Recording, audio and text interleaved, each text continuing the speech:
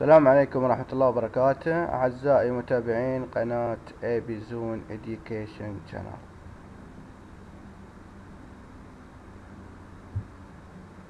اليوم أعزائي نكمل حلقة السابقة حق الأزرة، نموذج عمل نموذج وعمل أزرار له.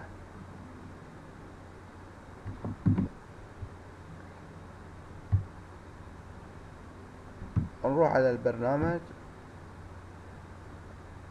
طبعا دي الحلقة سوينا نموذج وأزرة، حفظ الجديد والتالي والسابق وحذف.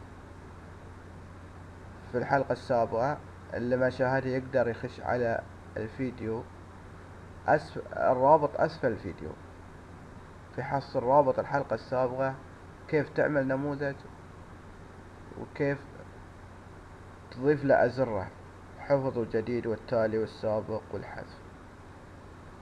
نجينا نبي ننسق الأزرة. نروح على تنسيق، تغيير الشكل. طبعا في أشكال مستطيل ومستطيل ومستدير وبيضاوي. هذا حلو، البيضاوي تسوي بيضاوي.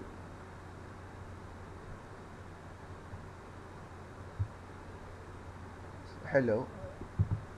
طبعا تقدر تكبرهم شوي، تكبرهم، تظللهم كلهم وتكبرهم بحيث انهم يستوون كلهم كبرهم واحد. طيب بعدين تبعدهم شوي، تضغط على الحذف بالسهم يسار شوي تبعده. اللي بعده كذلك سهم، اللي بعده كذلك بالسهم، والجديد تضغط عليه وبالسهم تبعده شوي. شكله حلو. طيب هذا اللون بلون ثاني لأن مسؤولية، يعني حاجة تدري شوي تخليه مميز عشان الواحد المستخدم نفسه ينتبه له. نخليه أحمر. طيب نقدر نظللهم ثانية بعد. نروح على التنسيق، تأثيرات الأشكال، توهج. تقدر تجربهم ذول كلهم، شوف اللي يصلح لك. توهج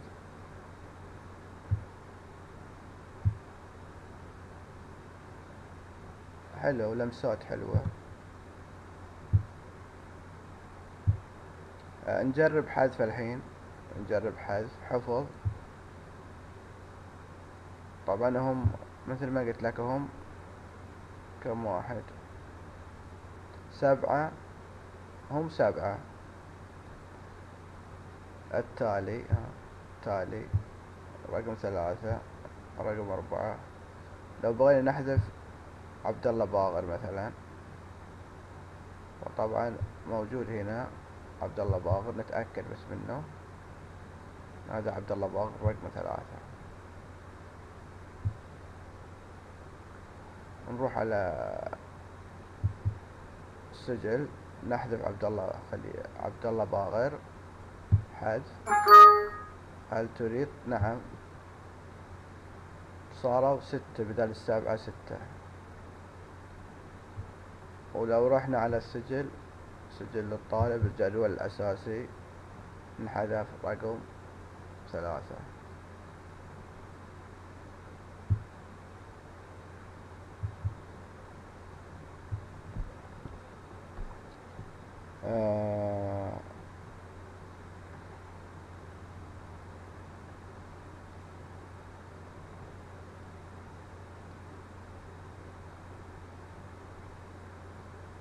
لو قلنا جديد يعطيك جديد على طول.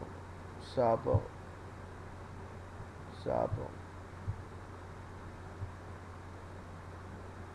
في طريقة ثانية لإنشاء جدول.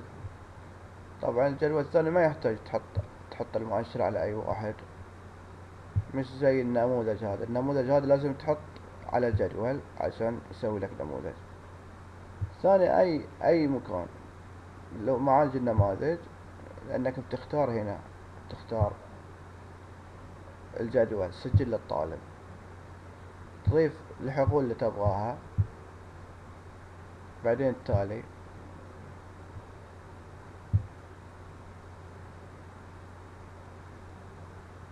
نختار عمودي، سمالك اختار لك اسمه سجل للطالب 1 لو بغيت تغيره او تقول له انهاء. طلع لك نموذج. اقدر اضيف نموذج ثاني، معالج النماذج نفسه، اضيفهم كلهم، تالي ضابط مثلا، تالي انهاء، ضاف لي جدول ثاني آخر. طبعا ترتب، تضغط على يمين وترتبهم، كيفية الترتيب وكيف تضيف أزرة في رابط أسفل الفيديو حق حلقة سابقة. شوف كيف ترتب جدول النموذج وكيف تضيف له أزرة.